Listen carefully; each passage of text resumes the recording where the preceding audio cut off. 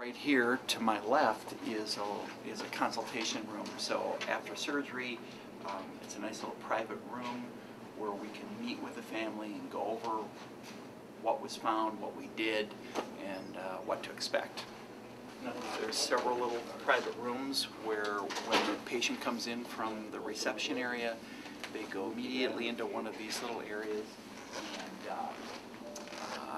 and then they meet with the nurse and they meet with the anesthesiologist who talks to them about what to expect.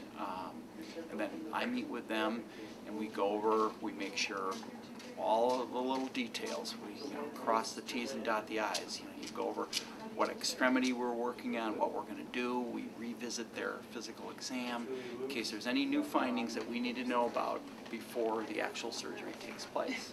Now this is where we go actually into the operating suite. And there's 4 operating rooms here.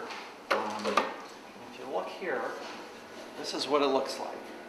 There's several monitors, and a lot of our surgery here is all arthroscopic.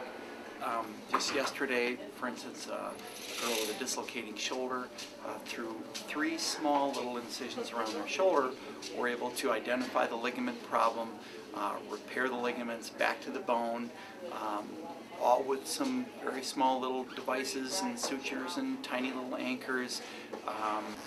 These are then some of the rooms that they'll go to after they come out of surgery for recovery. This is one of our areas of recovery, but then there's also another area back around the corner that's called the recovery room.